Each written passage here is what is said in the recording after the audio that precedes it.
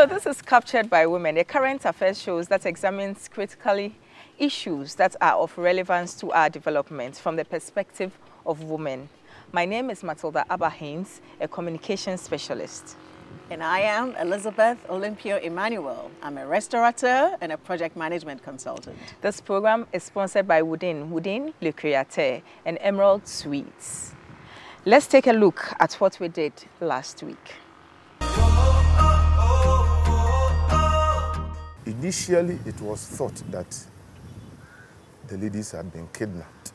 And so the police started looking into a case of kidnapping. And I think that is why all along, kidnap, even though there was so much, I should say, delay in finding the girls. The police could not find the girls, and they kept on saying it was kidnapped. Some of us spoke on certain platforms, and then we said time had passed. There is no sign that there is no indication where these girls are, even though we had been assured that, of course, the girls were somewhere and they were safe. But then police were not making progress. So some of us even thought that, well, it may not be kidnapping case. It may be a different case altogether. It could be abduction for a certain purpose, or it could even be human trafficking. So the police should open up to other perspectives. They shouldn't only be concerned with investigating kidnap case. This week on the show, we'll be looking at rosewood, which has become a priceless commodity. What exactly is making this a priceless commodity, and where is it going to? The unemployment situation in Ghana. Figures released by government shows the present administration has created 1.5 million jobs in less than 3 years. We shall interrogate this. 2 years ago, the Bank of Ghana revoked the licenses of UT Bank as well as the Capital Bank. It's been 2 years. Staff were dismissed. What is the update? Understanding the new curriculum. The new curriculum will take effect in September this year. We'll help you understand. Up next is Spin.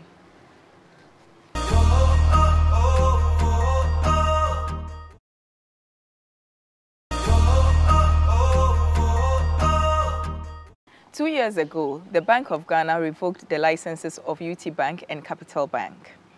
Staff were dismissed, others were retained. Today, we still have a lot more going on. So Eliza, now we have Consolidated Bank coming out of this process. How good has it been for us in the last 2 years? It's been catastrophic for a lot of people. The government, I think, injected 12 billion cedis. However, it didn't trickle down to lend to those whose monies were locked up in these banks, nor to compensation to some of these workers. Some of them have been laid off, and I think some are actually taxi drivers. They are driving Ubers. Some are even doing catering. Catering as well. If you look online, a lot of them have actually reinvented themselves, you're right, into catering because they're doing online delivery, home deliveries.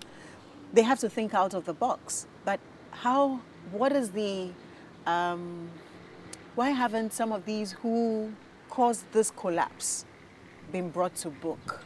You know, the Bank of Ghana, the governor of the Bank of Ghana indicated earlier last week when we had an interaction with him that by the end of this year, there's going to be the prosecution of those who are found culpable in yes. this regard. But I am thinking that the process has taken quite a bit of time because it's been 2 long years. And we know only about the banks, the 9 banks. However, 400 micro institutions, though, that's the savings and loans, those 400 have been shut down. And a lot of our people, you know, before a bank gives you a loan, you would have had to send your great-grandparents collateral.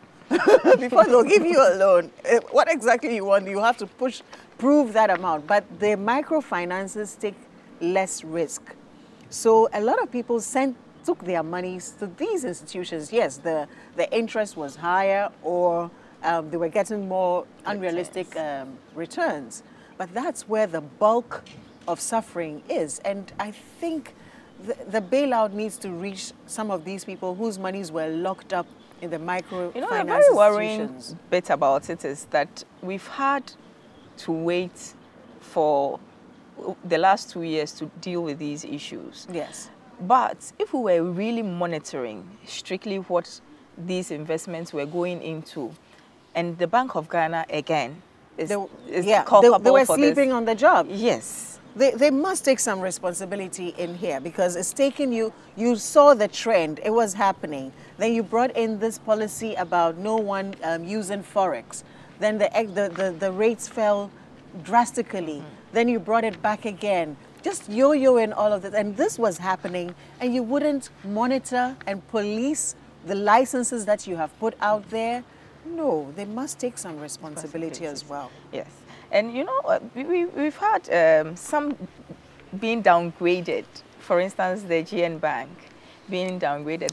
That I haven't understood at all. Because, Why? you know, from what the management of GN Bank said, they had payments due them from some of these other banks and from government. You know, Unibank also Unibank indicated had the same thing. So why would you do that? Why don't you come to the table instead of collapsing an indigenous institution? Why don't you come to the table and see how best to keep it afloat? Because you have so many Ghanaians who, I think 3,000 staff have lost their jobs between these 9 banks. It's a whole lot. I think it's a lot more. And then you look at the rippling effects, because you've had quite a number of people who were also looking after people. They may have had businesses that relied on the financial institutions as well. And if you look at it that way, then it means that you've virtually collapsed a section that have, tough. you know, and some companies have even folded up because of these. So perhaps from now on, we should do a lot more monitoring. It should be strict.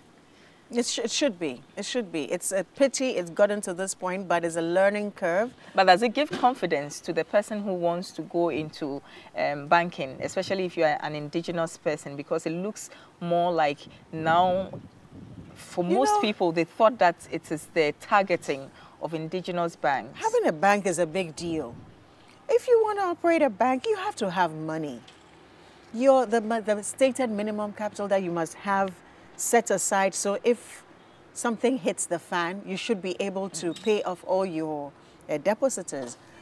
The Bank of Ghana, which is the watchdog of all of this, should do better.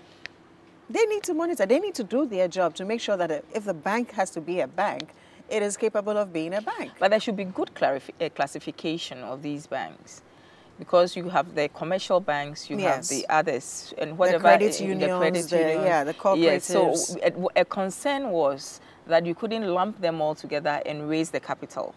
And so if you are looking at the recapitalization, then it means you should look at what these banks do and classify them, and then give them the necessary recapitalization that you expect. So that if, for instance, it's a commercial bank and you are asking for a certain amount, they know that it cascades to that level. But if all of them are lumped together, then it means for somebody who is into merchant banking or even construction or whatever, their needs in terms of capital might be different. Perhaps the central bank must look at that. Central bank, I think they announced that they are also going to be cleaning up the savings and loan sector as well. So there's a few more heads to roll, because I'm sure they will find guilty parties there as well. The fear is the effect on banking, because who would think perhaps once I'm going to keep my money under my pillow. Under my pillow. You do, and that's going to be wrong, because you'll be giving jobs to the people who come at midnight.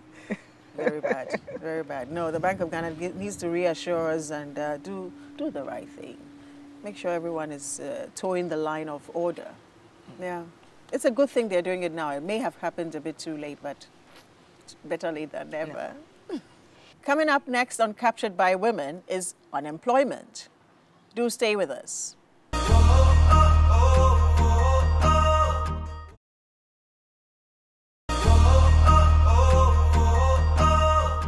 Figures released by government shows the present administration has created 1,500,000 jobs in less than 3 years. This figure is being challenged by many. Joining us today is Mr. Justin Kodia Frimpong, CEO of the Youth Employment Agency, YEA. Justin, you're welcome to Captured by Women. Thank you very much. Now, Justin, would you know exactly how many jobs have been created in the last 3 years? Basically, this pronouncement was made by my sector minister, Honorable Ignatius Bafuwa, and I think it was on May Day. Then he did a review or analysis from 2017, the jobs that has been created by this current administration. And the figure 1.5 was mentioned, which I believe is even on the lower side. Do we have any empirical data that points to these numbers? Yes, certainly, because the figures did not come out of the blue. Okay. Definitely, it was compiled from various sectors of the economy, even including YEA, NAPCO, from audit surveys, from health ministry, from Ghana Education Service. So it's a congregation of figures from the various sectors. So which brackets or age groups are we looking at? Majority will be in the youth bracket. Majority, because normally when recruitments are being done, unless it's for certain strategic or specific positions, and most of them are at the top level, where they will say maybe the minimum age should be 40 years and above. But by practice, most recruitments are done from 18 years, and even some say maximum 30 years. Let's say the three major industries that have benefited from this. Which industries are we looking at? Mostly in the service sector. Mostly in the service sector. Then followed by the industry, and last not least will be in the agriculture sector. So is it a skilled form, or it's just for temporary employment? It's both. Some are in the nature of permanent jobs, some are also contract jobs, and some are casual jobs. Which one is on the high side? Basically, most of them are on contract jobs, to be honest with you. Is it safe? Yes, it's safe in the extent that, remember, Ghana had a relationship or an arrangement with IMF, which there were freeze on public sector recruitment. And in order to come out from that practice, the government needed to come out with temporary measures to absorb our teeming young men and women who couldn't get permanent jobs. So most of them was a temporary measure to deal with the IMF situation. And as I speak to you now, with Ghana coming out from IMF, there's started being massive recruitment from temporary jobs to permanent jobs. Let me take you back to numbers. The Ghana Statistical Service published in 2017 the rate of unemployment at 11.9%, stating that 1.2 million youth workforce were unemployed. Is this to say, with the recent pronouncement by the sector minister, that we have had 80% increase in employment?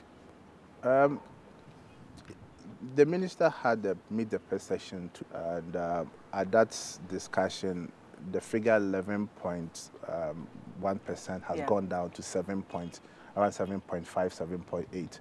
That's if you are using the broad employment analysis.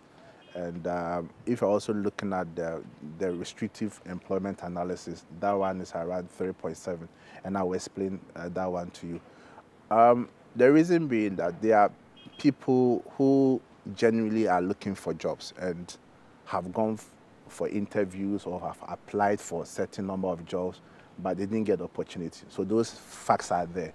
And according to the minister, it's estimated around over 400,000 people who, out of their own, they went out to search for a job.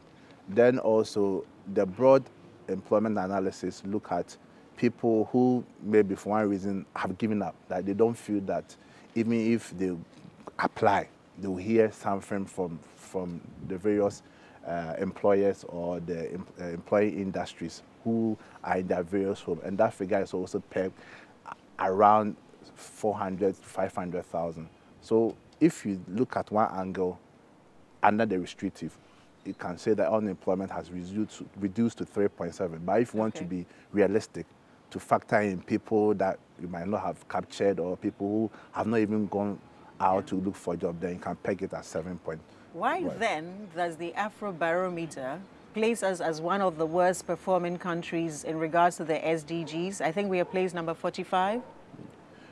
Certainly, it's possible, and if you do comparative... In regards to job creation? Yes, if you do comparative analysis, it's countries on the African continent have higher level in terms of performance, and the rate of unemployment is higher as compared to developed countries. But the government is trying its best to, as much as possible, to improve on the system. You know, as an emerging economy, definitely you'll be bound with unemployment situation. And even in advanced country like the United States, it is not even possible to even create, let's say, 1 million or 2 million jobs in a year. How much more an emerging economy? So always, definitely, the quality of work, the standard of work would definitely be lower in developing countries as compared to a developed country. So certainly I'll agree with you on that score. I know, but the private sector has also, at certain points, had misgivings about the attention that they are given by the agencies or state agencies to the work that they are doing, citing disinterest and the fact that they think that the public sector or the ministers who have been put in positions should show interest in what they are doing. For instance, you have Blue Skies that employs quite a huge number. And so recently when TV3 went there, they said there was no official from the states or minister who had visited them until just last week when the trade minister visited. With the private sector seeing this, not being able to share their concerns, how would you as agencies now begin to look at them? Because if they have more, then perhaps they could be looking further in terms of employment. Definitely, it sits very well with the vision of His Excellency the President, and his vision is to provide the enabling environment for private businesses to strive. And how do we do it? If, for instance, about 3 or 4 years ago, we were having energy crisis where we didn't have stable light and the companies had to rely on fuel generators, which brought about increased cost of production. And we talk about high rate of interest rate, inflation, all these things are inimical to private sector's development. But as I speak to you now, interest rates are coming down, inflation rates are coming down. We have fairly stable energy situation in the country now. In a way, it's a plus for private business and also the government, because hitherto, if your cost of production was high and you have to invest more to buy fuel to power your genset, if going for loan in the banks, the rate was around 28% and now it's around 19%. These things go in the medium term to cushion the company or companies to have more resources. It's when they have more resources that they can recruit people. Yes, but if they perhaps would be, in your mind, you are creating the environment for them to be able to get the resources to do the employment. Yeah. But you are not interacting with them. So how do you detect the emerging problems that come even as you deal with those that you know? And that's where their concern is. And you just made mention of one company, but I don't know to larger extent the number of companies who have similar issues. But I know it's not just the Ministry of Trade or certain ministries. We have several agencies of government which have a role in supporting private companies. Talk of Free Zone, Ghana Export Promotion, Ghana Investment Promotion, even YEA. There are several agencies that deals with private institutions. So it's case by case, and it depends on what the issues are. Is YEA also in touch with a lot of these industries to be able to know what their concerns are, because you'll be sending people to them? Yes, to be honest with you, it's something that was lacking in the agency until we decided to think outside the box. For information, every year according to the Ghana Living Standard Survey, that was even around 2012, 2013, we have 250,000 young men and women coming out, whether from school or attaining the labor age. And out of the 250,000, only 2% can be absorbed by the public sector. That is the government institution. Then 98% will have to find themselves. Government is the largest employer. If collectively, if you want to look at it, so imagine so if only 2%, then 98% have to find their way in the informal sector. And the informal sector is informal sector. Not only the private sector, but the informal. The informal includes the private sector, private companies. So, as an agency, we thought twice that we cannot just rely on our normal models that we develop, like the community police, community nursing, youth in fire service. The highest number that we have had as an agency is around 120,000 people that we could have recruited. Okay. But we have 250,000 coming out every year. Every year. So we needed to go beyond what we are doing. So that is why our agency have introduced the YEA Job Center. And that seeks to coordinate between ourselves as state institutions, with private institutions, and even government institutions to identify job opportunities in the country and even outside the country. So that's how we have been engaging the private sector. And truly, since we started this exercise, we have had several private companies on board who are even willing to outsource their recruitment and also to partner us in doing adverts for them in terms of job opportunity. The problems that we have had in this country is information. Most of the time you hear of job opportunity, even by the time you even try it, it's over. And there's a perception in Ghana now that if you don't know any big man, or if you don't have connections in government, or you don't have friends, you can get a job. We are in constant touch with institutions, both private and public. At least let Ghanaian youth know of the job opportunities and let them try and see if they'll get it. Aside that, we are in a global village now. There are several multinational, international companies, even outside Ghana. So as an agency, it is our duty to facilitate the process, to identify the jobs wherever they are all over the world, and to give the opportunity for Ghanaian youth to also apply. So that is what our agency is trying to do, position ourselves as a proper employment agency. You know, if you are familiar with the UK system, they have job centers across the length and breadth of the country, where you can walk to any place, register your details, find out the jobs in your localities, or even jobs across United Kingdom or other areas. That is something that we are trying to do. Then one problem that we have also identified is that you have industry players complaining about the kind of graduates that come out from university and the kind of jobs that are available. And most of the time they say that what they learn in school is different from what is in the industry. So as an agency, I also thought it wise that we don't have enough jobs. So even with the limited ones that we have, it bestows on us to train people to suit the requirement from the industry, so that it won't be that, oh, you have graduates, but they don't qualify, and we have to bring expatriates to come and fill those vacancies. Every year we have 250,000 young men and women, employable young men and women coming out of the universities and all other sectors ready to be employed. Only 2 to 10%? Only 2%. Only 2%. Can be absorbed at the public sector. Only 2% absorbed at the public sector. In the public sector. Yeah. A lot of work needs to be done. Definitely. Justin, thank you for joining us on Captured by Women. It's a pleasure being here. Thank you. We have been discussing unemployment with Mr. Justin Kodia Frimpong, the CEO of the Youth Employment Agency, YEA. Coming up next is a rosewood business. How lucrative is this? Stay with us. We'll be right back from the break.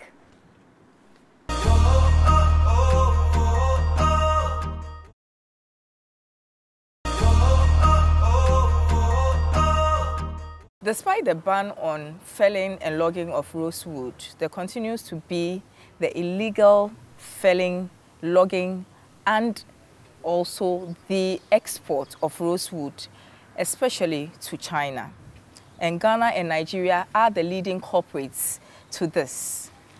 In here to discuss it, we have Gideon Ofosu-Piasa, and he's a natural resources economist, also a member of the University Council of the University of Energy and Natural Resources. You're welcome. Thank you very much. 6 million trees felled so far, at least. Are we aware of what we are doing to ourselves, especially in the communities that these trees have grown in? I can't say we grew it because we met them. Okay, thank you very much for having me. You can look at it from the angle of sustainability and then the role that tree plays in our environment. What trees does is that they sequester carbon. So they take in the CO2 in the daytime, and then in the night they give us oxygen. So what it means is that if we are bringing down these trees, then it means that we as human beings will be the ones who will be inhaling this CO2, and then it will be harmful to our bodies. And then there is also a direct relationship between the number of trees that we have and then the amount of rainfall that we have. Again, bringing down trees also has implications on the flora and then the fauna that we have in our environment. So these are key issues that we need to look at. We have, these trees are in 9 of our 16 regions. That is more of it. Do the communities know the effects of this? Because it takes 100 years to get a mature tree for rosewood. Has there been enough awareness to that effect? Okay, so prior to that, prior to 2008, what you realize is that the local people did not know the economic value of rosewood. So they used it for preparing medicines. The oil was extracted and then was used in dealing with asthma and then dealing with respiratory tract infections. The branches were used for firewood. It was used for parts of xylophones and then all that. Right up to 2012, whereby people realized that this is what we call the red gold in quotes, and then it has a lot of economic value, and then the attention came on that. So the people in the communities then did not know. And then it is now that these brouhaha on the felling and then the illegal harvesting of rosewood, that probably the local people are beginning to realize the economic importance of rosewood. Rosewood is one of the extinct species. I think we are classifying it as extinct. However, the ban on felling of rosewood was put in effect 1st January 2014 by the previous government. We have 2014 to 2019, that's 5 years. Forestry Commission, what are the other authorities? What are the organizations that are involved when a ban on a species like that is put in place? Who is failing us? Okay, so thank you very much. In Ghana, the first official ban was announced in 2012 by the late Professor Atta Mills. Okay. And then during those times, what they did was that he ordered the confiscation of tracts filled with rosewoods. And then it was then that we also heard that these tracts were getting vanished. So it's been announced in 2014, and then recently it's just a way of reminding ourselves of a ban that we have placed on ourselves way back in 2012. There is an international convention known as CITES. The full meaning is the Convention for International Trade on Endangered Species for Wild Flora and then Fauna. They had already had these discussions on endangered species. They were endangered because of two main reasons. That is number one, climatic actions, and then the second has to do with human actions towards these flora and then fauna. But the campaign about rosewood and then the stance on it became very strong in January 2017. But prior to that, many nations had already imposed local bans. Madagascar imposed a ban somewhere in 2012, 2010, sorry, and then that of Ghana in 2012. So when there is a ban, usually it is not written in black and ink on a paper. So it is usually a directive from the president or a directive from the minister. And then as a matter of fact, the organizations or the institutions that should ensure that this ban comes into effect has to do with the ministry providing oversight. That is the Ministry for Lands and Natural Resources. Okay. Let me add one more question there. In the road construction, you know, there are a lot of, the rosewood grows wild. It's not someone who has purposely planted it, because these take about 100 years to grow. Now, when roads are being constructed and these trees are felled, what happens to these ones? And is an environmental impact assessment done by the urban roads before these trees are felled? Okay, so these trees are categorized under what we call salvage trees. If you are constructing a road, for example, the Fufusu Solar Road, there were lots of rosewoods which had to come down to pave way for the construction of roads. In the construction of the Bui Dam, there were lots of roots which had to pave way for the construction of these dams. And then if I own a farm and then I have rosewood on it, I determine as to whether the rosewood stays or leaves, because if I need a vast area for cultivation, then I would have to determine that. So this has been the issues around that. So the government started giving what we call salvage permits for those salvage woods to be conveyed, and then those could be traded. Okay. Yes, those could be traded both on the local market and then the international market.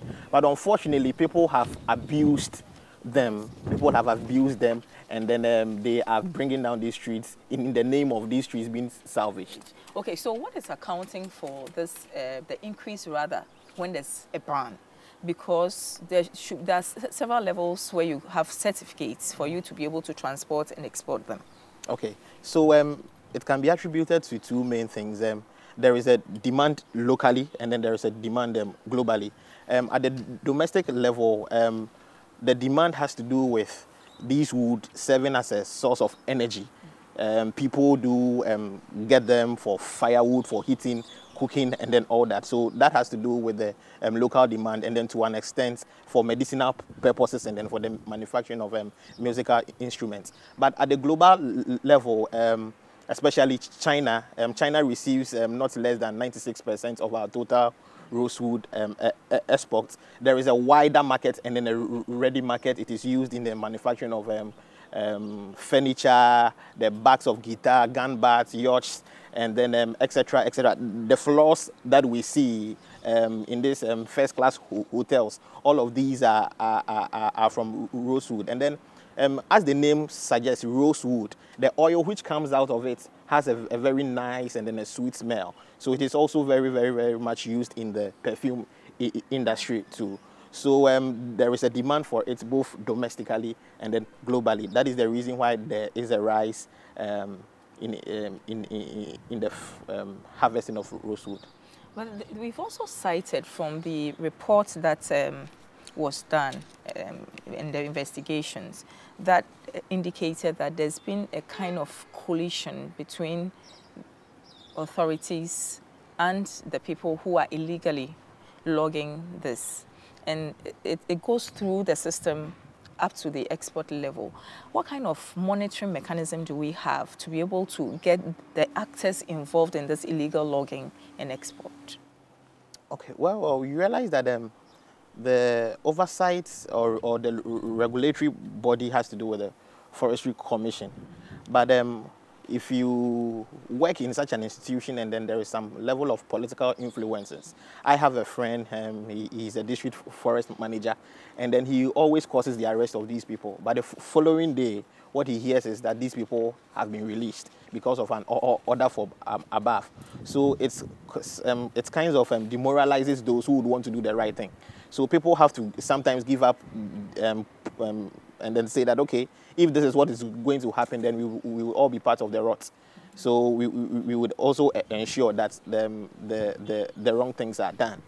And then the people in the communities too, what happens is that when this harvest is done, per the last time I checked, the traditional councils or the local rulers take some sums of money, probably around 500 cedis. The local people take some amount of money.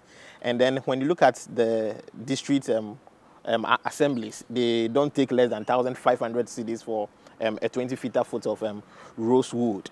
And then before you can receive a conveyance certificate at the district level to the Forestry Service Division of the Forest Commission also takes fees around 2,000 cedis. So that's amount to somewhere around 5,000 cedis. Before, if it can be exported, the Timber Development Division of the Forestry Commission also takes somewhere around 2,000 cedis. That amounts to about 7,000, and then the GNRA would also have to take some fees. So we realize that that is the value chain.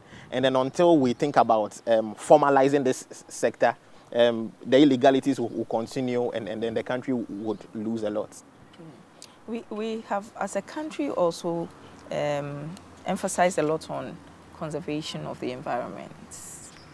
But with this particular one, we've had, for instance, TV3 has had reports on this from 2012 up till now. And consistently, you realize that environments that are in the savanna areas are rather suffering for this particular illicit activity. How do we, as a people, help stabilize the environment through conserving these trees? Okay. So, as a natural resource economist, cutting of trees is not wrong. But the caveat is your rate of harvest should be lesser than the rate of natural replenishment. So what it means is that your rate of harvest at no point should not be more than its natural rate of replenishing. So if we are to understand this concept that, okay, we would want to depend on trees as our source of livelihood, then we must put in effort to plant more so that it will become sustainable. And then together with research, we can now get reduce the period in which a tree should grow. Over 50 years, over 100 years. With research, we can get hybrid forms of trees, whereby with a shorter duration, they can be harvested. Have we done this for the rosewood? Have seedlings for the tree seedlings for the rosewood yes, been cultivated? I'm aware that the Forestry Committee, the Forestry Commission is embarking on on a project to plant rosewoods in all the regions of Ghana. And then I know that the Forest Research Institute of the CSIR is also conducting research into that area to ensure that we have a new breed of rosewood that will have a shorter maturity. Yeah, yes, but communities who have this rosewood educated enough to know how to handle it, because these are the communities that are being exploited as we speak. Yeah, I'm not sure these communities are educated enough. I'm not sure these communities are educated enough, and then we need Which authority would be responsible for disseminating or sensitizing more information to these communities, in the preferably in the local languages as well, so that we don't have the types of Helen Huang, the Chinese lady, felling trees and just get a slap on the wrist by being deported? Yeah, so we have it is still the Forest Commission, because they have officers at the district levels too, and then so the Forestry Commission can work in tandem with the NCCE, who do have the skill when it comes to community entry and then educating these people. They can work together with civil society in order to ensure that the people are educated. Yes, but you've spoken about the Forestry Commission, you've mentioned agencies. One of the things that have, one of the issues that have come out has been the issue of politicizing the giving out of certificates for you to be able to fell these trees. And it's basically gone to the party in power. Whoever is in power has its members as corporates.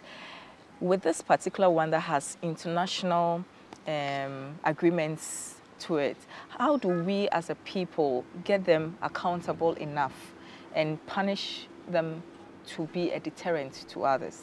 So for me, drawing lessons from the mining sector, Galamsey, I am always of the view that punishment should always be the last resort.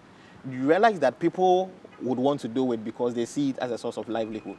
So how then do you formalize it, open it up, so that people can come from the right permitting, they can come from the right licenses, so that you'd have the opportunity to even gather data on the number of people who are interested in this trade, so that you can have customized programs for them and then identify them and then educate them. So for me, I am of the view that punishment should be the last resort. Of course, if people go to the extreme, you need to punish to serve as a deterrent, but we need to formalize the sector. Don't we need to punish? Because you have a situation where you had about 5 or 4 trucks being delivering in convoy.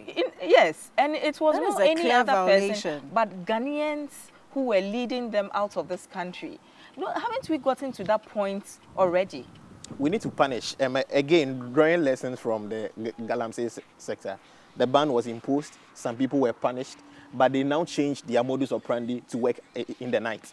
Once it is a source of livelihood, people would always find a way out of it. So there's a low level of vigilance from the authorities. Because the Forestry Commission must be alert at all times. They should be. But or they are conniving with the tree fellers. To an extent, there is some form of pollution. And that is where, in my opinion, there must be some punitive measures, because these trees, none of us, not my parents, nor we built these trees, planted these trees. These trees are 100 years old, or they are felling younger ones. These are trees, and new seedlings are yet to be planted. So we are, in other words, depleting the entire stock of mature trees that there are. Yes, so punishments, I agree. The Forestry Commission, the EPA should be vigilant and then all that. Yes. But what do you do on the other hand? On the other hand, whilst you are punishing those who have violated the rules, then you put in measures to grow new trees. Sure. And like you said, register the ones who formalize the system. So that it becomes a legal business, it is well regulated, so that the harvesting will be done in a sustainable manner. But all this should have been done already. We've had the commission for years, since government, 50 years old. I know that there are ongoing discussions at that level to try to formalize the sector and then to also ensure that the right thing is done. Okay. All right. So thank you very much for the insights, Gideon Ofosu-Piasa, Natural Resources Economist and member of the University Council of the University of Energy and Natural Resources. Thank you very much for having me. You're welcome. Thank you. Viewers, we'll be right back.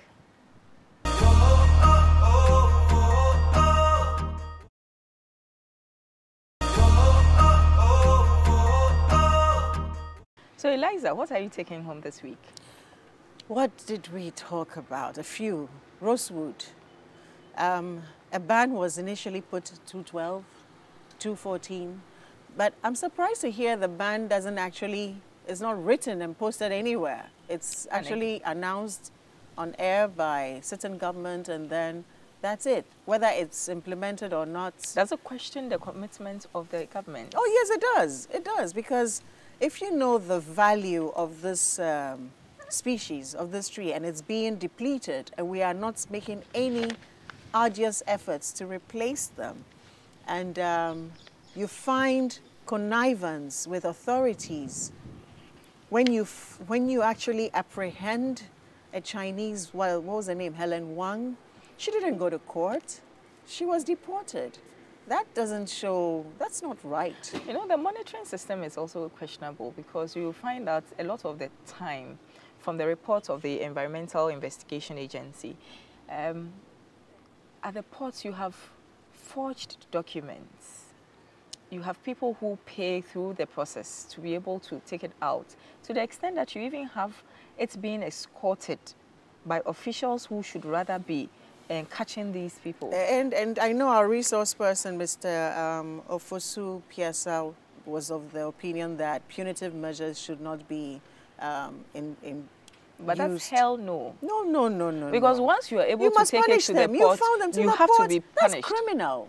That is criminal. If we were found to be doing that, we'll be arrested. And the unfortunate thing in all these corruption issues is somebody goes to steal plantain, a finger of plantain, and will be jailed for 5 years. He'll be jailed for 5 years. And you have these people it sends who wrong are signals. fattening themselves on our resources.